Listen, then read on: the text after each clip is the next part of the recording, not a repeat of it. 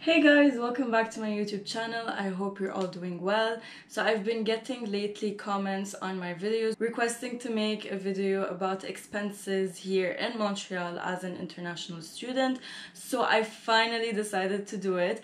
I really hope it helps you guys and it answers your questions. If ever you feel like some things are not well explained or if you need further clarification, please let me know, reach out to me.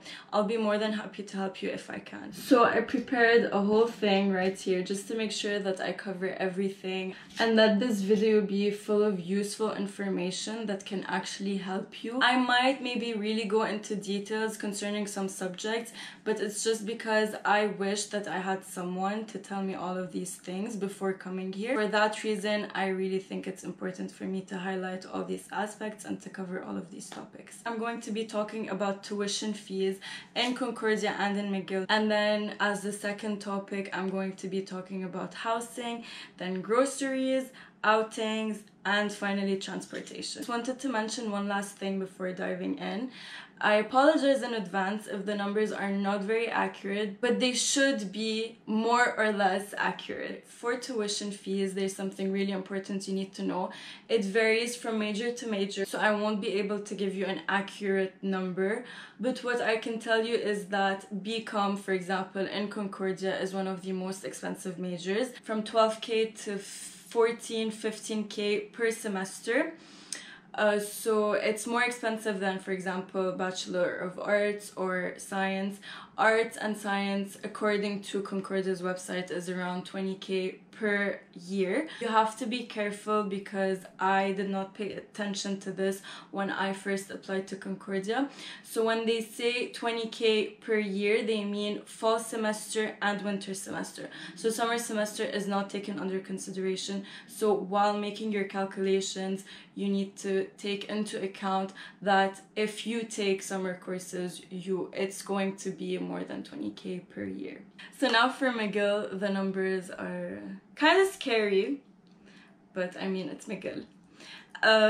So for example, a BCom major in McGill for international students is at least 50K per year, I would say. But of course, arts is less expensive. I think it can go around 18K to, I'm not sure. You guys should consult the fee calculator on their website.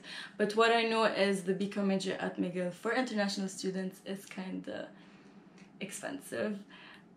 But I mean, it's obviously all worth it. Now I'm going to talk about books, ebooks, access codes, and I'm going to give you a tip. So first of all, when you are in uni, get into Facebook groups. They really help. They're so useful because people post old books they want to sell, so you can buy your books secondhand, which is like way cheaper than buying them from the bookstore. They're kind of like honestly overpriced at the bookstore, and sometimes you can even find them online, so look before buying. Access codes, unfortunately there's nothing much you can do but to buy the code, and these codes are very expensive. They go from $80 to $110 per access code. So sometimes if you take 4 courses, like in my case, first semester I took 5 courses and 2 of them, I think if I'm not mistaken, had access codes. So this was like $200 gone on access codes. But I mean, you really need these access codes because your homework is going to be on them, your assignment's going to be on them, everything's going to be graded as well, so you need to really get the access code.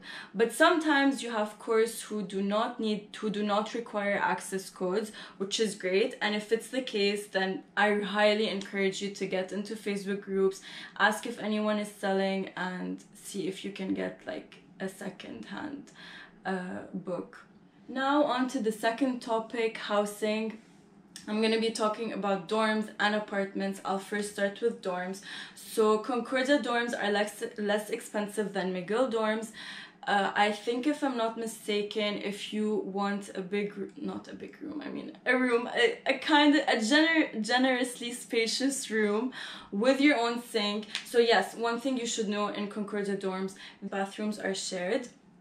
But what you can apply for is a room with a sink. This actually helps.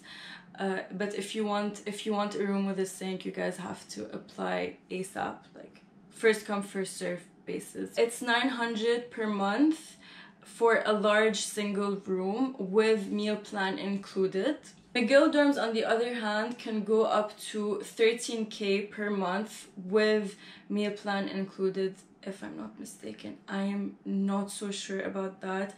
Double check on that, but I suppose meal plan is included. Now for apartments, so prices can really vary depending on the area you're looking to live in. So for example, in downtown, if you want to live on your own, I would say it's kind of expensive than like living with someone, of course. So a single bedroom here in downtown could be around $1,200 and $1,300 a month. But if you are willing to live with a roommate, it's less expensive. Honestly, it's not too bad compared to other cities in Canada. Like for example, Toronto is super expensive. Rent is super expensive over there. So here it's not too bad, honestly. For the space you get, it's kind of worth it if you really want to be in downtown close to uni. Now if your budget is around $800 to like $900 a month, and if you want to live on your own, then you guys should probably start looking outside of downtown. But if you want to live like 10 minutes away from downtown, walking distance, and you are willing to live with like 3 to 4 people, you guys can actually find really good apartments at like $600 to $700 per person per month. And finally, one last thing you need to know for apartments: depending on your lease, your apartment could be furnished or not, or could offer electricity. Water here is inclusive everywhere, it's free. Electricity depends on the building and on your lease. So the electricity depends on your lease, but even if your lease does not cover electricity, it's not too expensive, honestly. Like the bill comes in every 3 months, I would say, and if the ACs are on and heaters are on, the bill could be like around $100 per 3 months. But when nothing is on, the bill is roughly like $40 for 3 months, so that's really nothing. It's very affordable. For Wi-Fi, some of the apartments do offer Wi-Fi like included in your lease, but usually the Wi-Fi kinda sucks. So in most cases, you just get your own Wi-Fi from Videotron, Bell, or Rogers. I recommend Videotron, it's really good. My Wi-Fi is Videotron. Like, we never had any problems with them. Since I'm talking about these companies, I might as well mention phone bills as well. So phone bills here are very different than from where I lived in. I lived in the UAE, and I would just like buy a card and charge it, and whenever it's done, just buy another one. Here it's per month, and you can pick any bundle you want. If you want 3G, then you can get unlimited calls. You get, in either case here, you get unlimited calls, texts, regardless of the bundle you took. For example, you can get unlimited calls, text for $15 per month,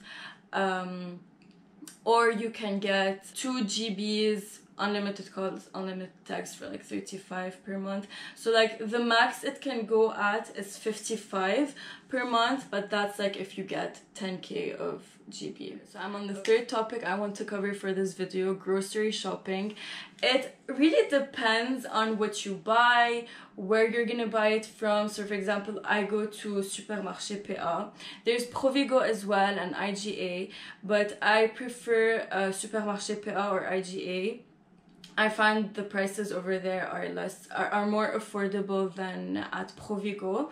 Provigo may be sometimes overpriced. So yeah, it depends on what you buy, what you're looking for, but I would say you should put aside at least $300 to like $350 per month for grocery shopping on its own. If you're the kind of person that really likes to go out like every week, clubbing, bars, restaurants, I would say you need to at least put aside a good 250, 300. No, okay, I'll say 200, 250. Let's just stick to that per month for all of this. And also one thing you really need to know and not forget, when you pay for your bill, you guys have to add 30% on your bill because you're paying for tips and taxes. So taxes are 15%, tips, you can honestly, you don't want to put tips, don't put tips. You want to put more than 15, you can. But normally if you put less than 15% for tips, it is really mal vu here in Montreal because the tipping culture is very present here in Canada. If you guys want to know more about the tipping culture, my friend wrote an article. I'm going to put the link in my description down below. It's very interesting. If you guys want to know more about tipping here in Canada, I really recommend you read his article. For the last topic I want to cover for this video is transportation. So here you have something called the Opus card. Opus card is the card you use and charge every month to be able to use the STM, the metro, or the bus. Here in Montreal, in Laval for example, it's STL. Metro fees vary from a province to another, but here in Montreal for students it's, I think if I'm not mistaken, $52. Each year the prices go up by a bit. Honestly, $52 is really good. You guys also get the student discount because normally it's more than that. And also something I forgot to mention earlier, sometimes like depending on the place and depending on the day and time of the day, you can get 10% to 20% discount in like some restaurants. If you decide not to pay $52 every month for your Opus card, you can just buy like a card, a normal pass at like 3.5 for one way, or if you want two ways it's 6.5, and if you want to get it for 24 hours it's $10, which I think is very affordable, and transportation here is honestly very easy. In my case, I live in downtown and I'm super close to my uni, so I don't have the Opus card, but whenever I want to go outside of downtown I do buy the normal STM card. And yeah, so I would say I don't put a lot on transportation per month, but if you have the Opus card then $52 per month. If you don't, then I'm pretty sure it's gonna be less, like maybe $20 per month for transportation, for public transportation, that's like not Uber. So guys, this is it for my video. I really hope you guys found it useful and informative. If you guys have any questions, please do not hesitate to contact me. I will be really more than happy to help in any way possible.